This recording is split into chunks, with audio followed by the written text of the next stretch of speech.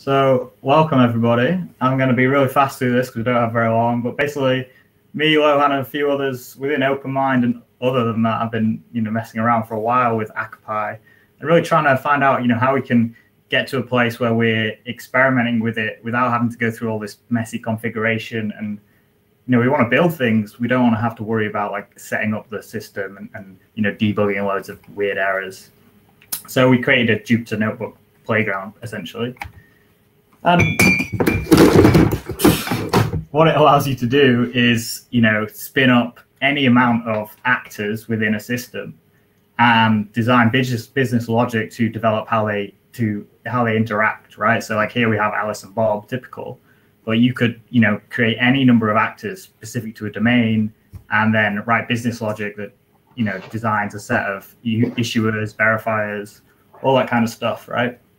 And I'm just going to whiz through this basically, but there's this code base here, which is really abstraction. There's just a simple, you can clone it, and then you have this playground, is what we call it. So I'm going to stop sharing this screen now and try to share the actual code. Find it. Okay, so this is the repo cloned, downloaded. And essentially what we have here, right, is the basic structure of this is you have a Docker Compose file and a manage script. And the manage script is how you start the Docker Compose. So it defines the containers that you want to start. And obviously these containers need to be defined in your Docker Compose file. And then in your Docker Compose file, you can specify a bunch of services which for each actor. So each actor will typically have 3 or 4 services. So they have a wallet, we use Postgres. They have ngrok, which will expose your agent to the public network. They have the actual agent, which just uses a Docker file from the Hyperledger ACA-Py folks, and then business logic. And the business logic is the bit that spins up a playground for you, like a notebook service section. And that's essentially it. And then you have this playground folder, right? And the playground folder is where you actually write your business logic, or where your business logic is persisted, right? So each actor will have a folder, and within that folder there'll be an environment file. And this is really cool, right? This is where you can specify all the config for your agent. So like any ports that you need to define, any sort of like variables you want to define, like your label. So like this just identifies your agent, like any seed that you want to set. Basically everything that you can pass into ACA-Py, you can specify it in here. It's really cool, really easy to configure. And then you have this notebooks folder, which is actually where you write your business logic. So now we're quickly going to go into that. So basically to spin up this thing, you clone it, you have to do some config. We're not going to go over that now, but there is a video that you can just watch. So if you're interested in getting this spun up, you should be able to do it in less than 20 minutes. So I've already got this running locally. There's 2 services. I can just type docker ps. It'll show all these services that are running on my machine. And then what you want to do is to get the actual URLs, is type /scripts to get URLs. This is going to spit out a couple of URLs to some basically Jupyter notebooks, right? With a token to actually access that notebook. So now I'm going to go into that. Stop sharing again. Start sharing. So just to say, like, what we want to get you to today, hopefully, or at least to get you close and motivated to continue doing this, is we would hope that you get to this stage, right, where you have an agent running on some public IP that is accessible on the internet, so that we can connect together, right? And we can maybe start sending messages. We can write some custom code, and we can see what happens when people have agents and start to interact. But for now, I'm going to show you these 2 agents, which I'm running on my local machine, right? So there's one agent here, which is for the Hyperledger Global Forum. And we're going to initialize this agent on the Sovereign Staging Network. So I should say we've written this code ourselves, the aries-basic-controller. All it's basically doing is providing an interface for us to send Swagger requests to the ACA-Py interface and receive webhooks from them.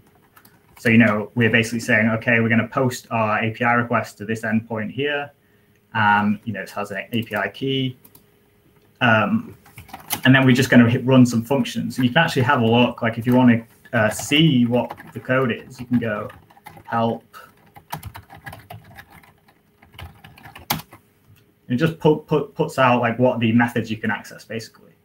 And so what we're going to do in this notebook here is we're creating a public did, and we're going to actually write it to the sovereign staging network.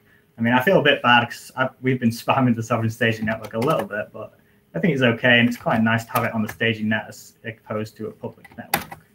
I should say it's very easy to configure this playground to use a local network.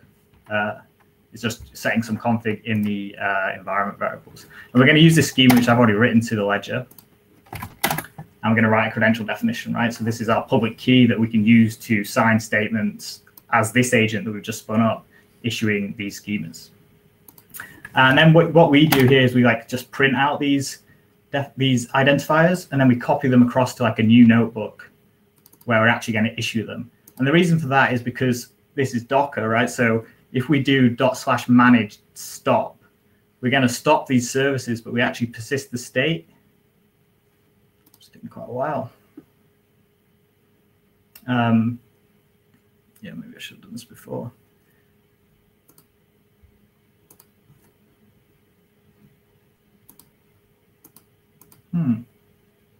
Okay, I don't know why this is taking so long. Oh no, there we go. Just generating the key, you know, takes long. That's why we've got to move to BBS Plus, I suppose. Okay.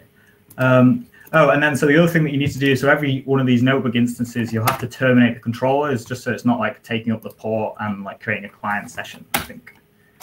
So here we're actually going to, use the agent control. We spin up a webhook server. We paste in our new identifiers. And I'm going to create a multi-use invitation. If anybody has a wallet, a mobile wallet that points to the sovereign staging network, feel free to scan this QR code I'm going to print out in a second. And this is basically the logic, right? So these connection handlers, the agent receives a message, sends it through the webhook to our agent controller, and we just register some listeners and handlers for those events that we're interested in, performing functionality on. So basically what's going to happen is when this connection goes to active, we're going to offer you a credential. Very simple. So yeah, we register these listeners. Okay. So like what typically would happen, right? If I wanted to do this with myself, and I'm trying to design a flow, I could just copy this invitation across to like my demo participant agent, right? And I could paste it into this thing, like down here, we go somewhere down here and we just paste in the invitation. But we can also display it as a QR code. Now I have tried this and I hope it's going to work. Has anyone got a mobile phone? It's a shame I can't hear you because it would be nice, but if people scan this, we'll be able to see the interaction, right? It should print out some stuff. I'll also do it in case nobody has one.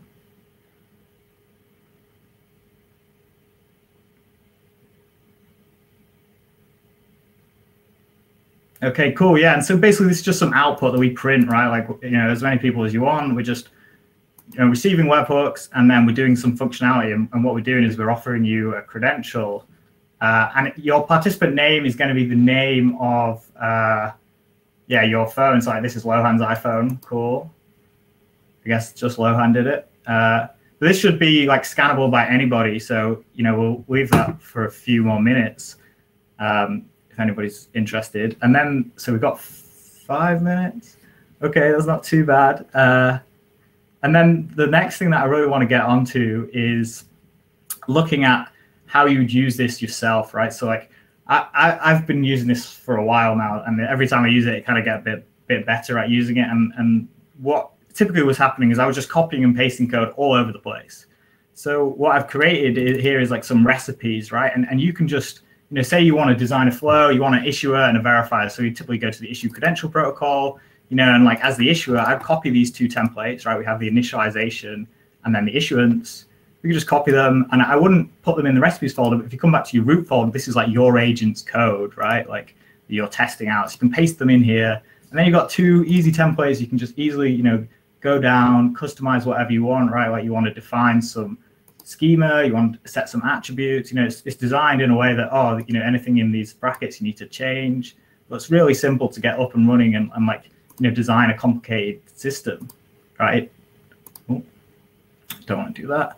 And then So yeah, there's loads of recipes, definitely worth checking out, because it's just like, here's easy, how do I get started? How do I do stuff? Like, so we have issuance, creating a connection, we have mediation and present proof. At some point we will move multi-tenancy in here, but it's just been like a process of refactoring at the moment. And then the thing that's cool that we want to do today, which would be great if you guys can, get set up with one of these and have them accessible on the public network, because I've created a couple of like libraries, I call them. I mean, they're very rough and ready pieces of code, right? But essentially, these are like things that you can import into your notebook and do a bit more complicated functionality without needing to implement it all in notebook cells. So we have this thing called a messaging service, which is going to allow you to you pass in your agent controller, and then we can make connections using the messaging service, and we can just send messages to each other. We can print out our inbox, all that kind of stuff. So I think me and Lohan already created a message. I'll just show you that first. So yeah, I mean, there's just some code, right? Like, so we create an invitation. So this is like Lohan's connection identifier. And then I'm just saying, okay, like, let's see what messages Lohan sent me. And it's like that. I mean, it's very much a gimmick, but the idea is, because we're all working in notebooks, right? Like, if anybody here is motivated to like write their own service, or like extend the service in any way, write their own code, definitely it's 100% possible, right? So there's that, right? It would be good to, like, I can send Lohan another message. Oh, Lohan's just sent me a message. So it's cool because we're not on the same machine anymore, right? I'm on some machine on some IP somewhere. Right, and I've actually not used ngrok anymore. We're exposing the agent's HTTP port to the public network, and we're interacting together. So another cool thing that we've done is this thing called the authentication service. So like, again, like, I just implemented this. I'm just going to terminate the controller. Oh, so there's this as well, like, because this is just in local, it's just in local storage. It's not going to save. So I'm going to try this. So we don't now save this to a file. So in future, like, if I wanted to get back my contacts and like come back into this notebook, I'd have to load from file and just get all these messages back. Minor thing. But yeah, in the authentication service, the idea is, it's a similar process. We're just importing some class that I've written. And what we're going to do is we define a presentation request. And we're creating an invitation, right? And we're saying, okay, for this invite, I'm going to challenge them once they accept my invitation to present this proof, right? And again, we can display this as a QR code. And Lohan, I guess you got your credentials, so maybe you could scan this QR code too, and you can present, like, pass the authentication service. And you can imagine putting this on a website, or basically the idea of this playground is it's really simple to start experimenting with what's possible, so that eventually, when you get a bit more comfortable, firstly, you can try out some cool ideas, which wouldn't, like, would take you a lot longer to do if you did not work well. Okay, yeah. Cool, yeah, so it would take you a lot longer to do this, if you had to just start from scratch and you were trying to find a front end for all this stuff. It gets complicated, and, it would be better to, like, first do all the flows, kind of get like, okay, what's going on here? And then you can just pick like one actor and say, okay, right, I want to develop a front end for that actor, right? I want to take this messaging service that I've created, right? And I want to spin up a front end so we can actually see messages in a nice interface, right? It's kind of like slicing the pie a little bit nicer, so that I don't think you responded to me. You didn't pass the authentication service, I don't think. No. No, I didn't yet. We have 1 minute, by the way. Well, okay, 1 minute. That's fine.